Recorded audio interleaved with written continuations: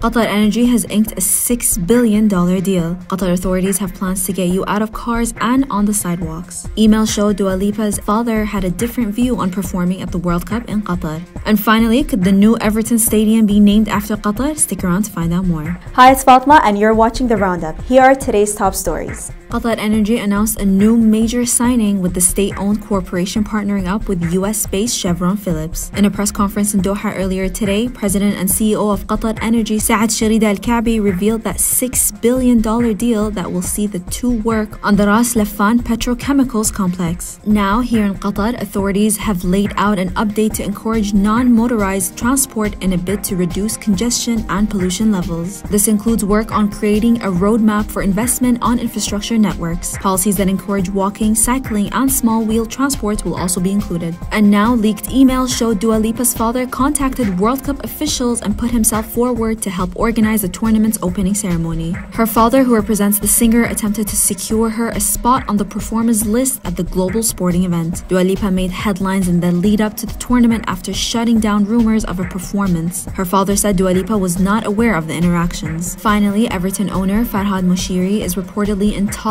with Qatar Airways for a potential deal to name the club's new stadium. The stadium is an expansion project for the Toffees and is due to open in 2024. Various parties have already expressed interest in the naming rights after the club severed ties with Russia's USM holdings. While nothing has yet been confirmed, Moshiri was reportedly spotted in Qatar during the World Cup. That's it for me today. For more stories, head over to our website, dohanews.co.